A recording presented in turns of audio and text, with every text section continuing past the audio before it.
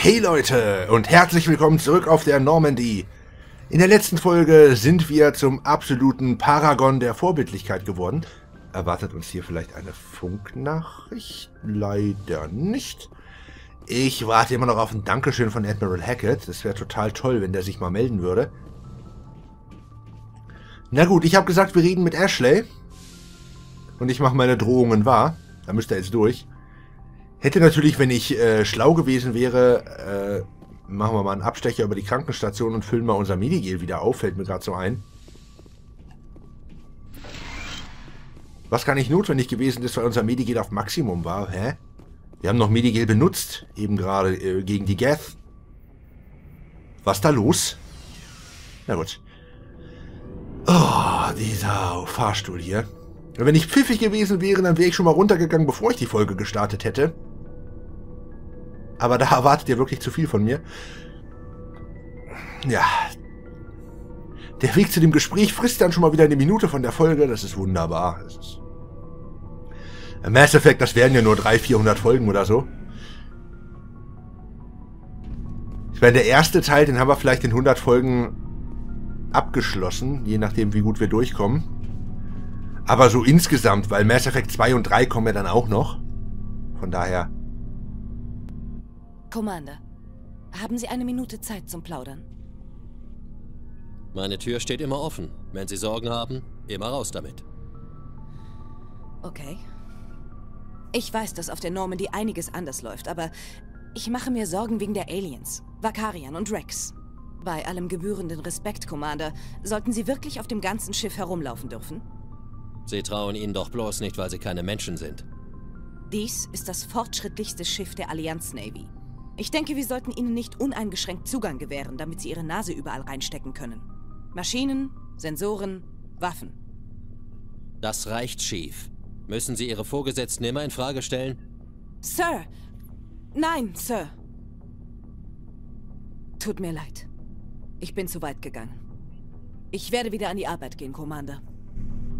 Das war, glaube ich, das kürzeste Gespräch, das ich mit Ashley je geführt habe. Commander? Wie lautet deine Meinung über unsere letzte Mission? Ich weiß nicht, ob ich Dr. Zonys Geschichte abkaufe. Dass sie nicht mehr mit ihrer Mutter gesprochen hat. Sie sind doch eine Familie, oder? Ich glaube, dass sie ehrlich zu uns gewesen ist. Zumindest denke ich nicht, dass sie sehr oft lügt. Ja, daran ist sie wahrscheinlich ziemlich schlecht. Hey, soll ich sie nach ihrem Sexualleben fragen? Das könnte interessant werden. Ich denke nicht, dass sie Sticheleien gewöhnt ist, selbst wenn sie nicht böse gemeint sind. Das ist ja langweilig. Zu schade, dass diese Ruinen zerstört wurden.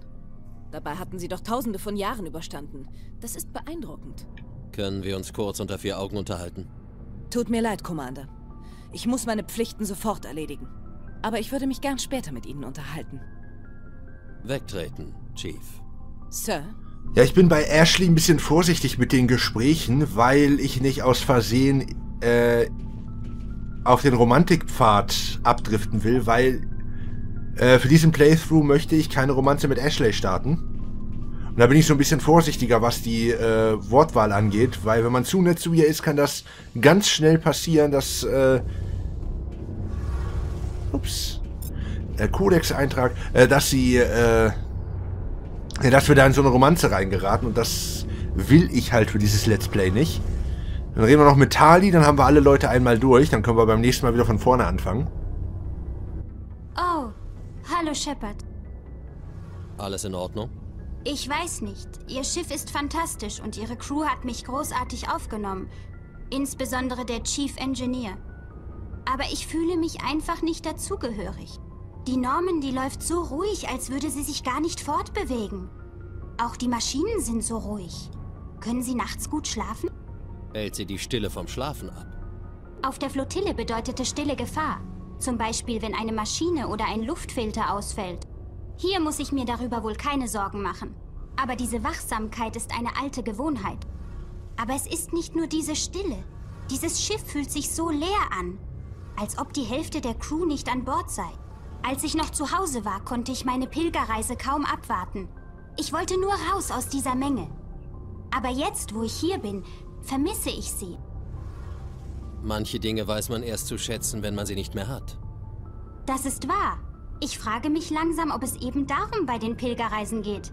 Ich habe eine ganz neue Sichtweise über mein Volk und unsere Kultur bekommen. Einige gehen aber auch auf Pilgerreise und kehren niemals wieder zurück. Ich dachte immer, dass ihnen etwas Schlimmes widerfahren ist. Aber vielleicht wollten sie nur ein anderes Leben führen. Aber Sie wollen doch zur Migrantenflotte zurückkehren, oder? Ich könnte meine Leute niemals im Stich lassen, Shepard. Ich werde zurückgehen. Aber erst müssen wir Saren aufhalten. Sonst gibt es vielleicht keinen Ort mehr, an den ich zurückkehren könnte. Ich muss jetzt gehen. Bis dann. Ja, die Gespräche sind ja jetzt sowieso um einiges kürzer als das jeweils erste, weil wir diese ganzen Optionen, die wir bei Untersuchen haben, wo wir dann über das jeweilige Volk fragen, über die Kultur und dieses Ganze über die Person selber, das fällt hier alles weg, weil das haben wir ja schon gemacht. Das müssen wir ja kein zweites Mal machen. Das Einzige, was wir jetzt noch ein zweites Mal machen müssen, ist dieser furchtbar langsame Aufzug hier. Warum haben wir da überhaupt einen Aufzug? Hätten wir nicht einfach eine Treppe einbauen können und dann einmal von oben nach unten durchmarschieren? Musste das wirklich in 2 verschiedene Levelbereiche aufgeteilt werden, mit so einem versteckten Ladebildschirm dazwischen? Ach ja, das erste Mass Effect ist relativ ruhig. Das ist euch bestimmt schon aufgefallen. Viel Reden. Die Actionsequenzen sind so ein bisschen weiter gestreut. Viel erforschen, viel rumlaufen. Das ist später anders. Also in Mass Effect 2 und 3 ist der Actionanteil wesentlich höher. Ist alles so ein bisschen mehr streamlined.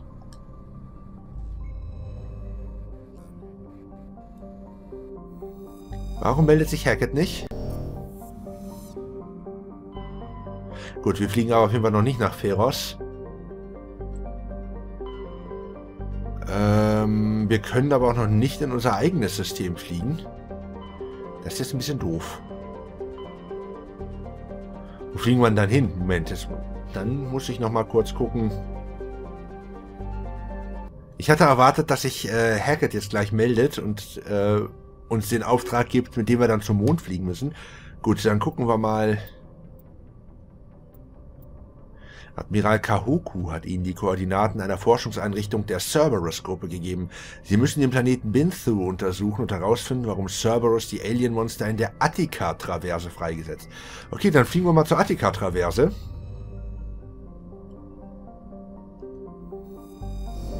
Dann machen wir die Quest jetzt.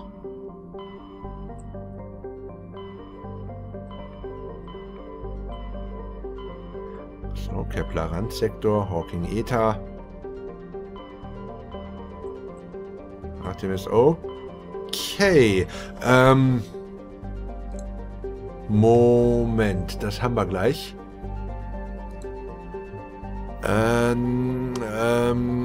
Wie hieß die Quest? Cerberus, ne?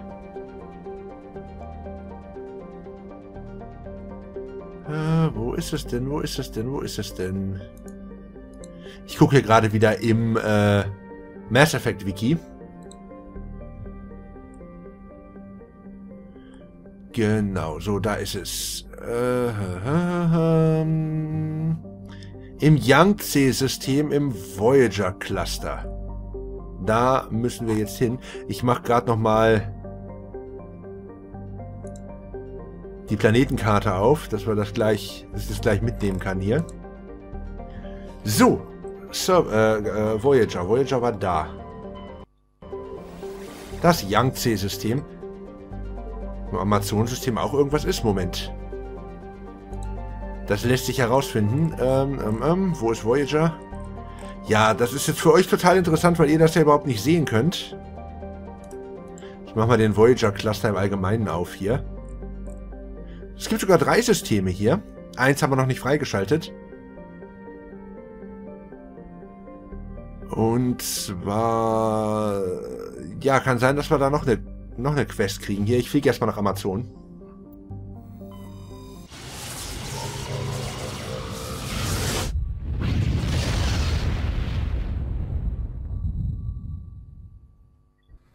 Commander, wir empfangen ein Signal vom Hauptquartier der 5. Flotte auf der Zitadelle. Ich stelle es durch.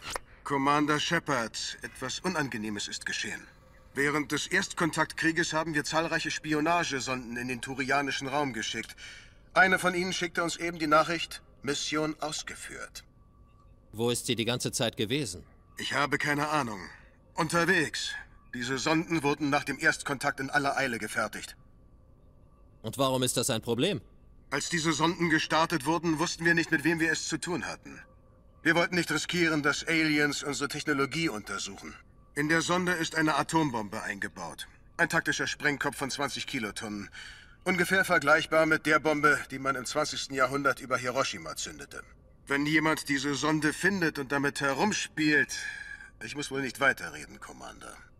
Mir ist klar, dass man sich darum kümmern muss, aber ich habe niemanden, der für so etwas ausgebildet ist. Ich weiß.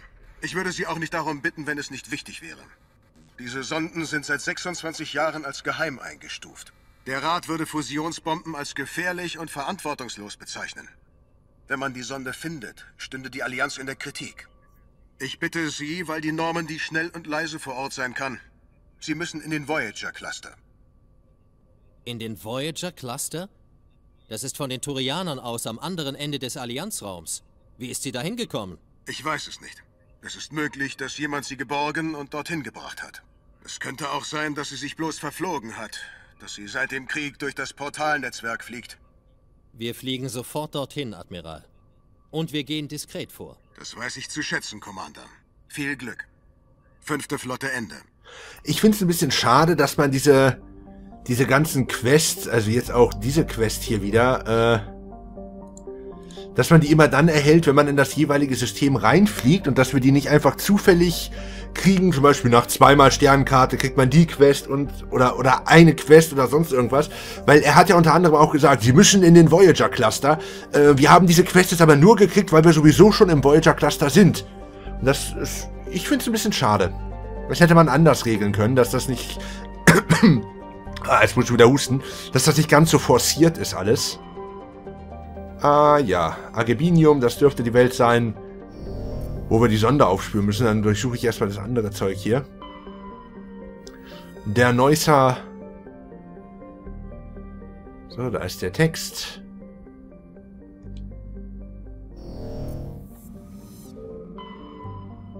Diese Welt hier, die können wir erkunden. Die sind mir immer die liebsten. Das heißt, wir kriegen was, aber wir müssen eigentlich nichts dafür tun. Bei Scans dieses Planeten haben sie ein kleines Vorkommen von Polonium entdeckt. Yay! Ah, noch eine Welt zum Erkunden. Beim Scannen des Planeten Sybin haben sie ein großes Minenrasterfeld im geosynchronen Orbit gefunden.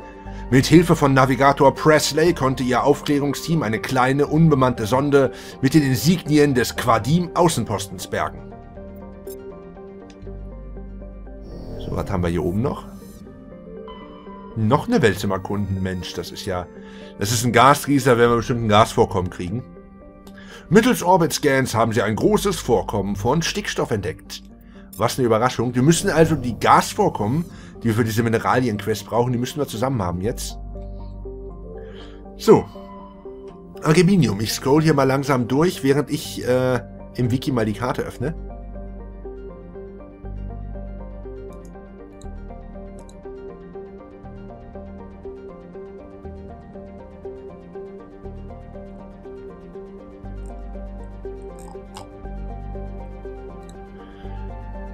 So, 3 Mineralienflecke gibt es auf jeden Fall. Und Trümmer gibt es auch wieder, das heißt, wir nehmen auf jeden Fall einen Techniker mit. Ich sage jetzt einfach mal spontan Caden. Caden kommt mit. Caden nehmen wir mit und irgendeinen Kämpfer. Aber welcher? Machen wir mal eine menschliche Mission. Hier, Caden und Ashley. Ashley war zwar eben gerade erst dabei, aber ist mir egal. Ashley hat Immunität. Und vielleicht finden wir noch eine schöne Rüstung für sie.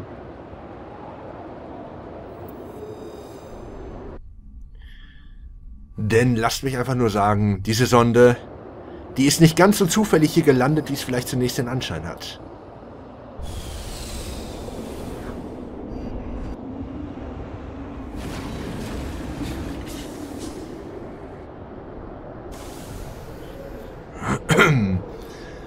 Ja, eine rote Welt. Spieldaten werden übrigens gespeichert. Wir haben jetzt erstmal 2 Mineralienfelder hier in relativer Nähe zu uns. Die steuern wir mal als erstes an. 1 liegt hier. Nein! Dann müssen wir bergsteigen. Gut, fahren wir hier links rüber hoch.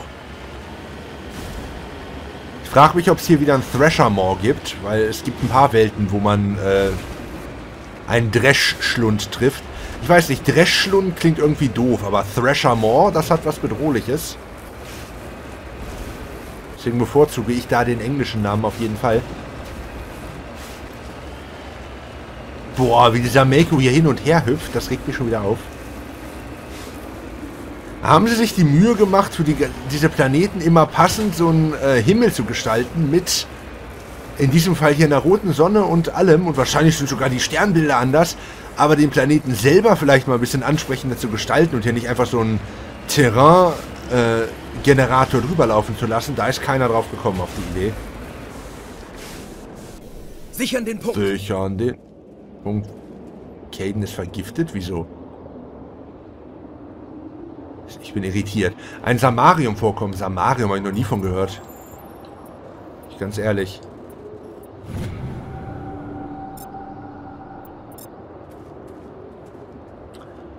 Da bin ich ganz ehrlich in der Hinsicht. So, das zweite ist hier drüben. Was ist das hier? Das ist die Spionagesonde. Ach so, ja. Aber die steuern wir dann wieder zum Schluss an. Hatte ich nicht vor, diese Rumfahrereien irgendwann nochmal zusammenzuschneiden? Aber nur, wenn ich direkt auf irgendwelchen Sammelsachen bin und nicht, wenn ich irgendwelche Quests mache gerade, ne? Außerdem seht ihr so am besten die Tortur, die der Mako in Mass Effect 1 ist. In Mass Effect 2 haben sie den Mako durch ein anderes Fahrzeug ersetzt, das sich wesentlich besser steuern lässt, und die Missionen mit dem Fahrzeug machen auch mehr Spaß.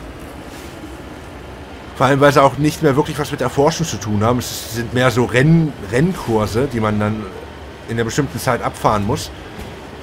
Dafür hat Mass Effect 2, was Ressourcensammeln angeht, ein anderes Minispiel, was meiner Meinung nach sogar noch desaströser ist als das hier. Aber da halt bei, wenn es dann soweit ist, nochmal was zu. Wenn wir dann tatsächlich in Mass Effect 2 angekommen sind und uns damit rumplagen müssen. Das Schlimme ist, wenn... Cha-cha-cha, yeah, yeah, cha-cha-cha, yeah, yeah, cha-cha-cha, yeah, yeah. Während das hier alles absolut optional ist und wir diese ganzen Mineralienvorkommen nicht suchen müssen, sondern es uns halt einfach nur einen gewissen Vorteil bringt. In Mass Effect 2, wenn man nicht in der letzten Mission total versagen will, dann braucht man diese Ressourcen.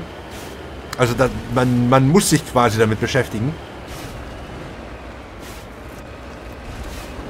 Hui. Oh nein, wir müssen den Berg hoch, oder? Ich fahre links rum. Ich fahre hier links rum. Ich will da nicht hochklettern. Warum habe ich Idiot gesagt, wir machen 100% oder zumindest alle Quests?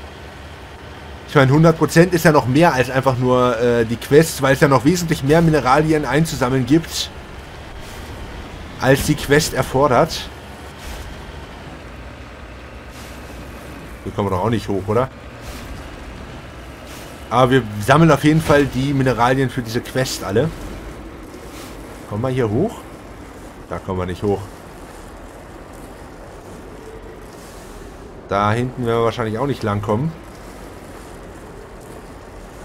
Weil da irgendwo das Terrain zu Ende ist dann. Das sieht man ja, wir sind ja schon an der roten Kante. Das heißt, wir müssen einen ganz anderen Weg nehmen. Ich bin begeistert. Das ist aber alles so steil hier. Das ist doch zum Mäusemelken. Ich wollte nicht schon wieder kotzen sagen, deshalb... Können wir hier hoch? Ne, ist auch zu steil, ne? Das ist zu steil. Dämliche Physik-Engine. In den 90ern wäre sowas noch gegangen. Boah. Ich hasse den Mako. Es gibt hier auch keinen einfachen Weg hoch, soweit ich das sehe.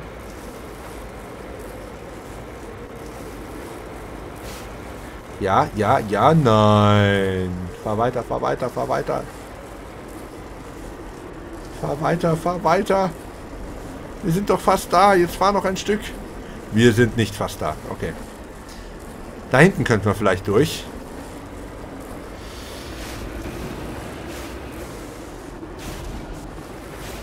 Na gut, hier kommen wir... Ich glaube, hier kommen wir hoch.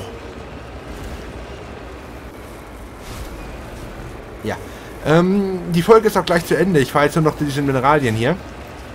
In der nächsten Folge werden wir uns dann mit dieser abgestürzten Spionagesonde auseinandersetzen. Und auch die Frage klären, warum dieses Spiel mich hasst. Und wie diese Sonde hier eigentlich herkommt.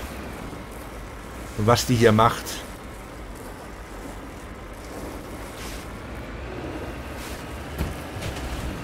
Und überhaupt. So, was haben wir hier noch? Ein Beryllium-Vorkommen. So. Simon says, wir haben ein Mineral gefunden. Aber nur ein kleines.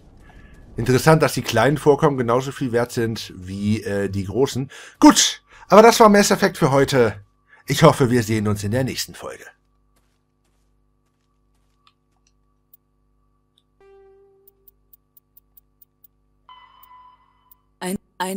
Wenn eine elektrische Spannung an Element Zero angelegt wird, kann die Masse eines Raumzeitvolumens vergrößert oder verringert werden. Durch eine positive Spannung wird eine Masse vergrößert. Durch eine negative Spannung wird eine Masse verringert. Je größer die Spannung, desto stärker werden das dunkle Energiefeld und der Masseneffekt. In der Raumfahrt können mit Niedrigmassenfeldern ÜLG-Reisen und kostengünstige Orbitaltransporte realisiert werden. Hochmassenenergiefelder erzeugen dagegen künstliche Schwerkraft, mit denen zum Beispiel Trümmerfelder im Flugkorridor eines Transportes geräumt werden können. In der Materialfertigung ermöglichen Niedrigmassenfelder die Herstellung hochwertiger Legierungen und Hochmassenfelder die Herstellung hochkompakter und maximal belastbarer Baumaterialien. Insbesondere das Militär macht sich diese neuen Antriebstechnologien zunutze. Bei den meisten Armeen zählen Masseneffekt-Kampffahrzeuge mittlerweile zur Standardausrüstung. Masseneffektfelder spielen auch eine entscheidende Rolle bei der Erzeugung kinetischer Barrieren oder Schilde gegen feindlichen Beschuss.